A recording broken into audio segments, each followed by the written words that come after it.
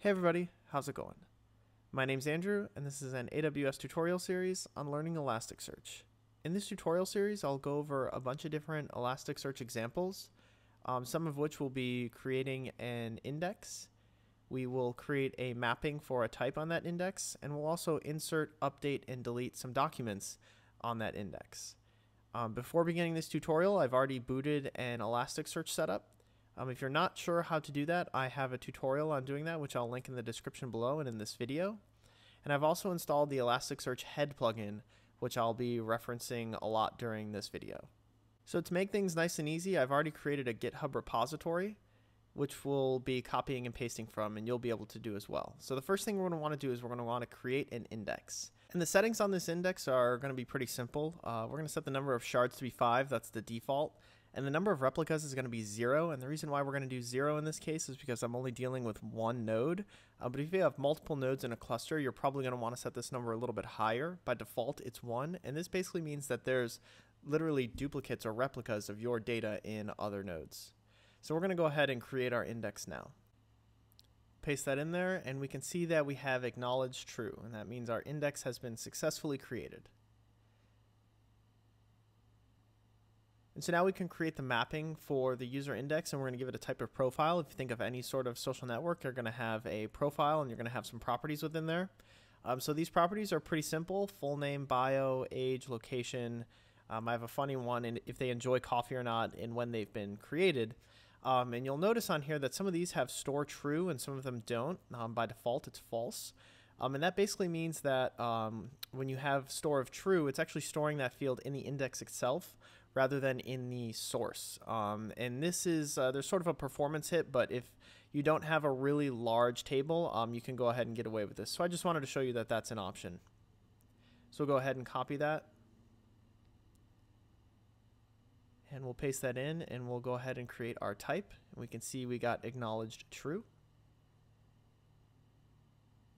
And if we jump over to the head plugin and we click refresh, we can see that we have our index in there and the user. And if we jump over to the browser tab, we can see all of the different properties of that. So we can see we have our index and we have our type and then all of the fields that go along with that index. So now it's time to start inserting some data. And you'll notice here in the curl request, I'm specifying user profile /1. That /1 is actually going to be the ID that I'm going to give this document. By default, Elasticsearch will sort of make up an ID for you. But in this case, since we're dealing with sort of a social networking application, I'm going to know the user ID. So I'll want to make that as the actual document ID. But like I said, by default, it'll come up with some sort of a hash that it'll give you back. So I've created 3 users here, and we're going to go ahead and put this data in. So I'm going to go ahead and copy this first one. This first one's going to be me. And we'll paste that in there, and we can see that we have a created of true. And now we'll post a big fan of mine, Elon Musk. So we'll put him into our Elasticsearch setup.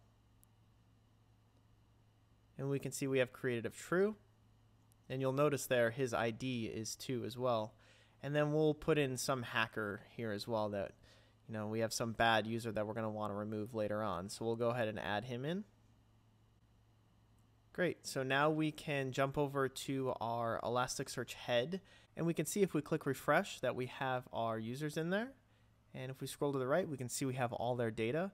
Now, if your document has a lot of fields, it helps to click on the item that you're looking at, and you can see the source in sort of a vertical format, which is really nice and really handy. So now it's time to update some data. So let's say we're running this social networking application and someone wants to change their location.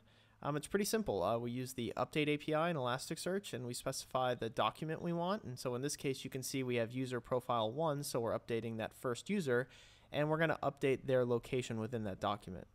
So pretty simple. We can go ahead and copy this curl command.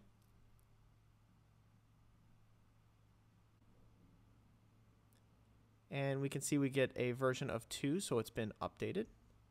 And if we jump over back to our head plugin and we click refresh, we can see that the location has changed for that user.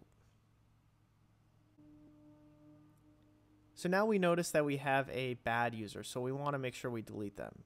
This is a very simple request. We're going to pass in the number 3 for their ID, and that should remove them from our Elasticsearch. We can see found was true, and we were able to remove them. And so now if we jump back over to Elasticsearch head and we click refresh, we can see that this user right here, some hacker, is going to be deleted. Let's click refresh, and we can see that they're gone. So now we want to run one more update. It's really important with Elasticsearch. If you're going to be updating many documents, you're going to want to use the bulk API. When using the bulk API, you actually have to specify a JSON file. So this JSON file I have in my GitHub repository as well. So I'll go ahead and reference that, and then we'll be able to update a bunch of records at one time. So if we take a look at bulk.json, we can see that it's in a format of what do you want to do and which document you want to do it on. So if we load bulk.json here and we paste that in, we see we want to run an update on a specific index and type, and we want to update the document. So pretty simple. We're going to update Elon's name to Elon Musk the Great, and we're going to update my age to 27.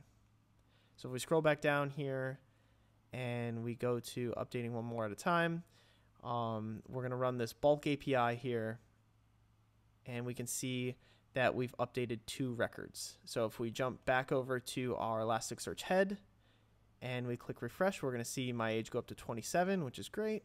And we're going to scroll to the left here, and Elon Musk is now Elon Musk the Great.